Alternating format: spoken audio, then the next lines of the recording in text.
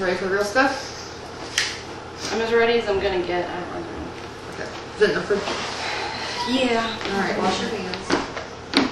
So these doses, the pre-filled syringes, will come with the same amount in them. Yes, they come in. Oh, what did they bring you? Oh, this is a replacement. The first shipment that I got frozen, and so I had to get it replaced, and this is what they replaced it with. Yeah, is this pre-filled? I guess it is. I've never seen it like this. Yeah, same thing. It should be.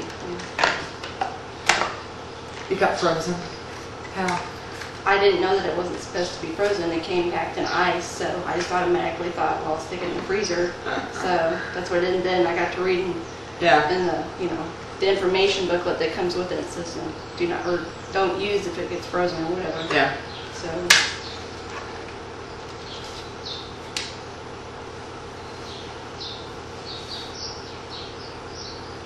Okay, where should I stick this?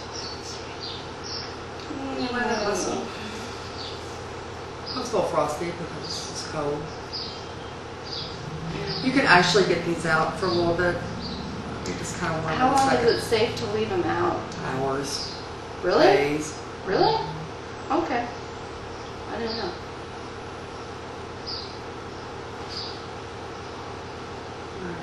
Just a little bit.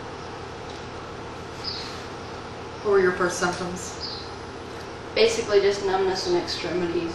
Is that right?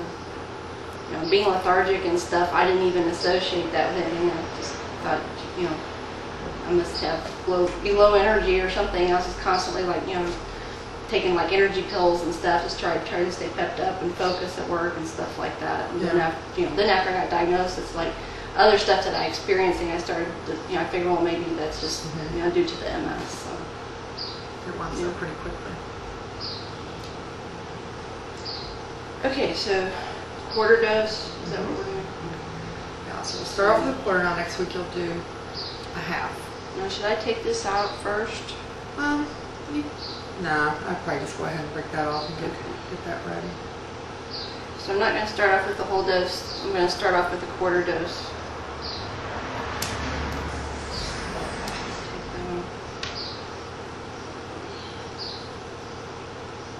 Squeezing out the air bubble. Starting out with a very, very, very, very tiny dose. Let's see if I get some air back in there.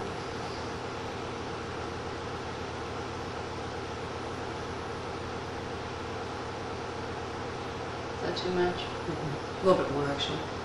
There you go. Okay. Now, can I lay this down while I'm taking this out of the packaging? You can. I'd just lay it in the sterile container there. Sure.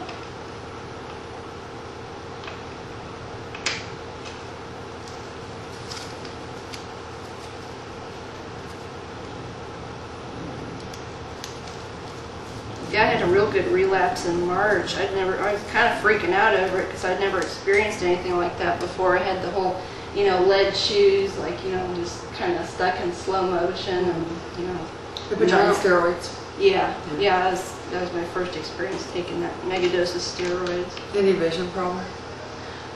Yeah, apparently I've had a little bit of damage in my right eye, those optic nerves. I think I might be having a real light attack right now, but. How did they, who diagnosed you? Your family doctor? Well, he couldn't actually diagnose me. My physician referred me to a neurologist, and I think it was Ty Brown, and he's the one that said it was a pretty safe diagnosis to say I had MS. They do MRI.